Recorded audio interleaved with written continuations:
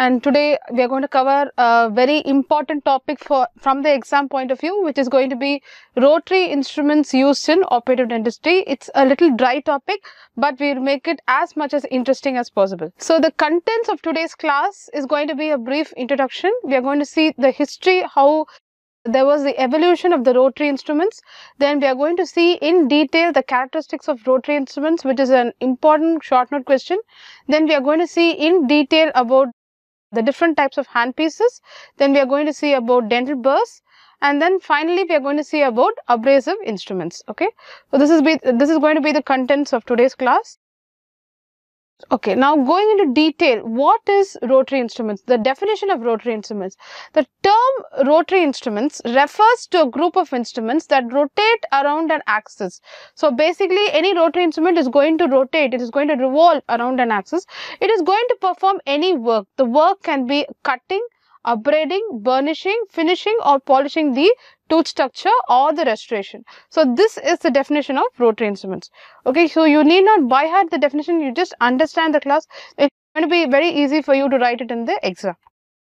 So we are going to see now the history and the evolution, how the rotary instruments evolved in detail. Okay, so first we are going to see in the year 1869, Dr.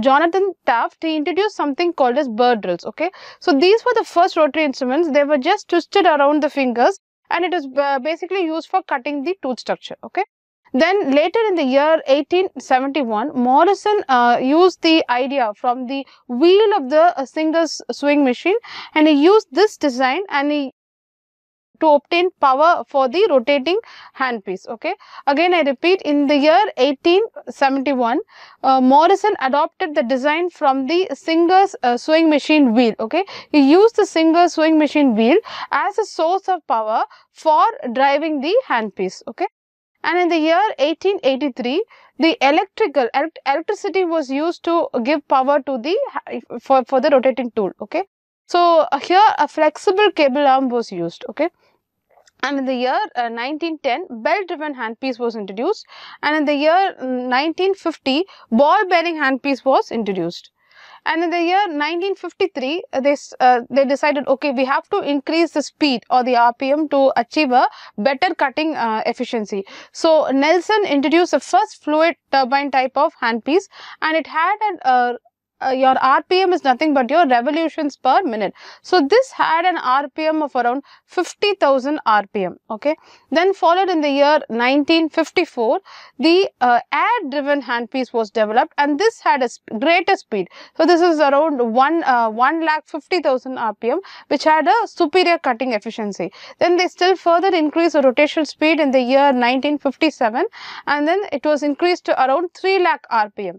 In the year 1960, the air bearing handpiece with the higher speed of around 5 lakh RPM was introduced. Okay, then for tooth structure, then came the introduction of ultrasonics in the year 1953. So ultrasonics, the vibration frequency of the ultrasonic handpieces was used, which the range was around 15,000 to 30,000 cycles per second. This was used for tooth structure removal. Now we are going to see this very important essay question or short note question in detail about the characteristics of rotary handpiece. So first one is the speed. Okay, speed, pressure, heat production, vibration, patient reaction, operator fatigue, sources of power and instrument design. So we are going to see in detail how each of these individual characteristics is going to influence the speed of rotation. Okay.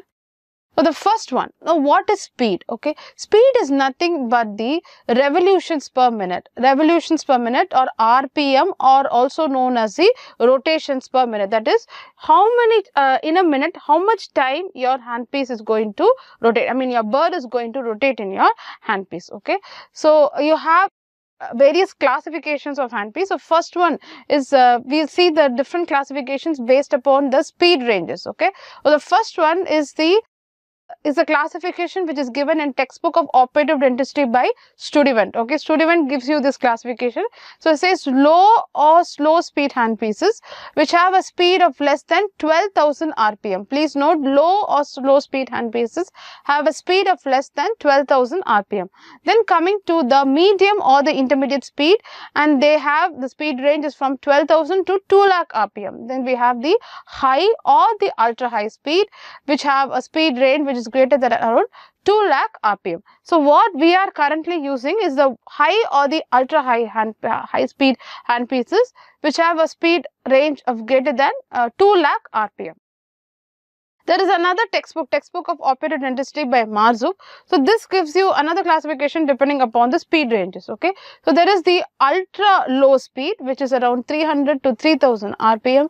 There is a low speed which is 3000 to 6000 RPM. Medium speed which falls around 20,000 to 45,000 RPM. Then we have the high speed which is around 45,000 to 1 lakh RPM. Then we have the ultra high speed which is about 1 lakh RPM or more. What we are currently using, again I repeat, what we are currently using for patient is the ultra high speed handpieces which have a speed range which is greater than 1 lakh RPM and more. Okay, so please remember this classification is from textbook of operative dentistry by Marzouk.